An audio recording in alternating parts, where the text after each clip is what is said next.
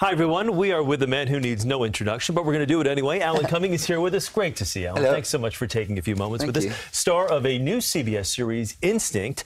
So welcome back to CBS, first of all, after a great run on The Good Wife. So what was it like to all of a sudden get that call and to read this character and say, you know what, this is the guy who I want to play and bring to network television? Well, it was sort of interesting because I was in Edinburgh working and I got a book, got an early copy of the James Patterson novel that's based on.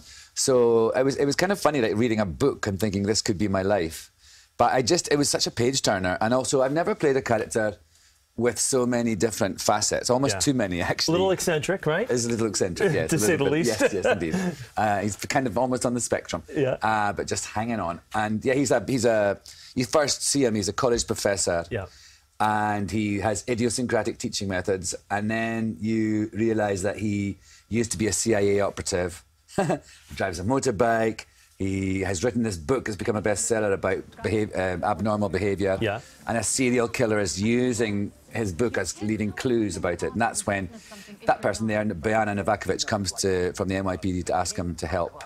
So you're out, and then they actually want to bring you back in. He's lured back into the field. Lured back into the field. And there's some issues with that because he's married to this man, and he kind of left the CIA for love. And so in a way, he's now going back into that. So there's some issues. There's a lot going on. Yeah. And it's the first ever gay leading character in a network drama on American television. And you thought that was one of the reasons that really made this character alluring to you, because it's not so much in your face that he's gay. It's kind of like almost the fourth or fifth thing, but the first leading, as you mentioned, gay character on network television, which is a big breakthrough. It's a big deal. I mean, it's a kind of, also galling that it's taken the amount of output that network television has in America. It is 2018, right? Yeah, hello. So it's a great thing, but also a terrible thing. Yeah. But I did definitely, it's an exciting thing to embody that, and and that's something that's really important to me. And yet also, I think it's also the idea that this relationship is a positive one, and also he's gay. It's not his sexuality, as is often the case, is the most prominent thing in his storyline. So that's a positive step in many ways. To everybody on Facebook right now, obviously we're conducting this interview live. If you've got a question for Alan, please write in the comment section, and we will ask him during this live interview. Ooh. It's very interesting, very very technical stuff here, but. Okay, we do have a question in already. I'm getting them fed in through my earpiece. What character, if you could you play? Okay, that you haven't been offered yet in anything, whether it's on stage, in the movies? I'd like to play Miss Jean Brodie in The Prime of Miss Jean Brodie. Yeah. Why is that?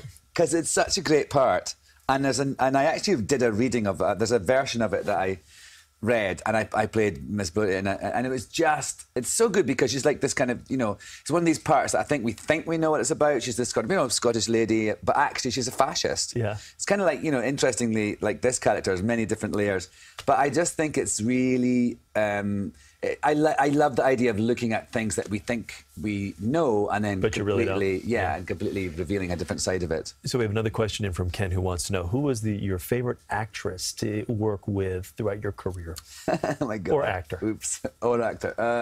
There've been so many. Favorite. My favorite. Top five. Gosh, I mean, in this Instinct, I love working with Bojana Novakovic. She's just, we've become sort of fast friends, and it's just really great to have. We're very different, like the characters we play. We're very, very different, but we've actually become this kind of brother-sister combo, and that's really lovely to make a really good friend.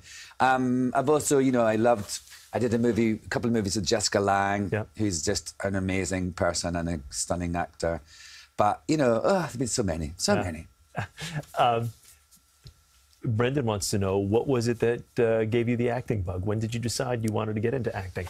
I think it was when I was at school, high school. I did some plays. It was, I think it was really because it was the first thing I was any good at. Because the theatre is where you did cut your teeth. That's where you broke in. Yeah, I went to drama school in Scotland, and it was a very sort of theatre-oriented 3 years, and I, go back and forward to the stage all the time. But I think it really was, I wasn't very good at many other things. Yeah. So when I suddenly people were kind of going a bit nuts that I was good at this, I thought, oh, I better stick to this. Stick to what you're good at. It's nice to find that vocation, actually be good at it, receive the accolades, and be like, you know what, I think I can make some money out of this. I think that's smart. I knew that, you know, there was my options were limited. Yeah. So you've done, but your options have not been limited to what you've done with your career. Not only, obviously, a star of stage, screen, both in movies and on television. You're a best-selling author. Yes, I am. Yes. Which was fantastic. And now you've opened a bar. I am a bar owner. I'm a bartender. The natural progression. Yes, exactly. So what's that been like, and how's that been received? And are there lines out the door to get in?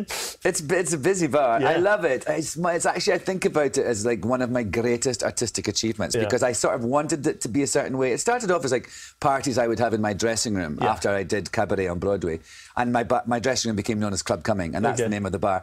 And so it was about that spirit of like all sorts of different people of all ages and genders and sexualities all coming together, and there'd be performance and dancing and just kindness. I put that out to the world, and people came to the bar and sort of manifested it. So it's actually a really amazing thing. I was there last night, and I love bartending as well, because I've always just been an actor. I've never had to do another job. You know, I've never had a day job. And a lot of actors have day jobs of bartenders or waiters or things. And so now and it's hard to say. But they're not calling the shots. You're calling the shots, which is nice. So if I'm a bad bartender, nobody's going to fire me. So I actually really love, like, I go behind the bar sometimes, and I see people like freaking out a bit, and I love going, can I get you a drink?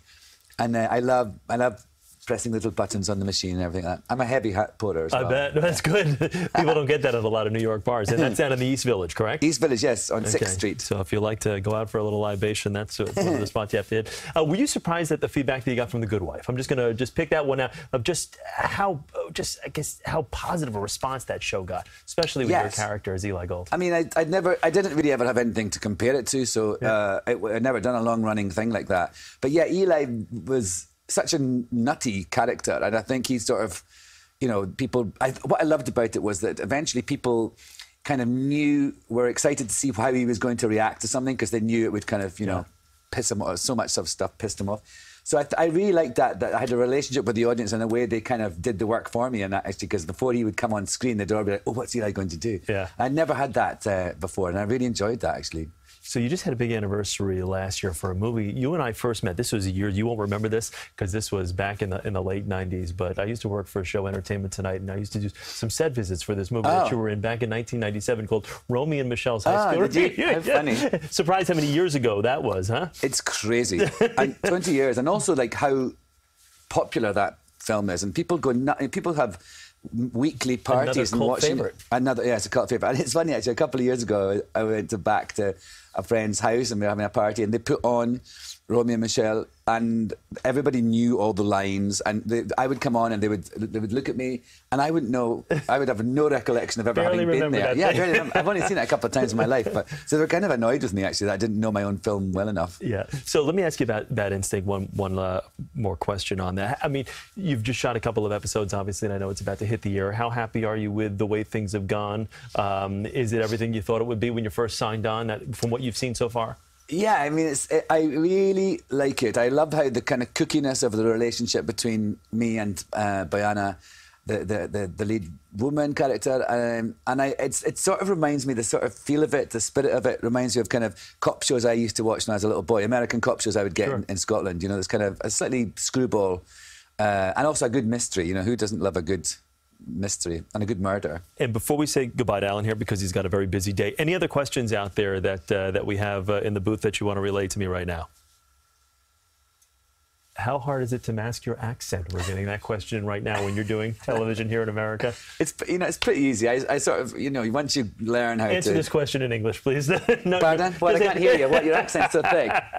It's just like another characteristic of the character. And also you have to have a good ear to be able to listen for different things. So it's not too bad. Now I'm quite used to doing it in American. But there's certain, if I played a Minnesotan farmer in a movie, I had to get lessons and help with that. Kind of a little Fargo-ish type. There's a lot of that, yeah. And I don't know if I was that successful at it. But anyway, it's people are more amazed unfairly, I think. It's not that big a deal to change your accent. Because, you know, Bayana in the show, she's Australian. Oh, wow. So the two of us sound nothing like her. So when they yell cut, people must be like, who the heck? Yeah, what is going on here? It's like the UN when we stop. And one last question. What do you like to do in your downtime? When it's not tending bar, what are your interests when you're not working? You know, I just like hanging out at home. I've got 2 dogs and a husband, and we just... Like I've got a new house that I've just recently moved into after years of renovation. So I just actually love being at home and chilling out. Awesome. All right. Alan, thank you so much. Thank you. you. Appreciate it. Everybody out there, please watch Instinct. Mr. Alan Cumming, thank you so much. Really great to see you. Cheers. And thank you for contributing on Facebook. Don't forget, Instinct, Sunday, 8 p.m. right here on CBS. Only CBS.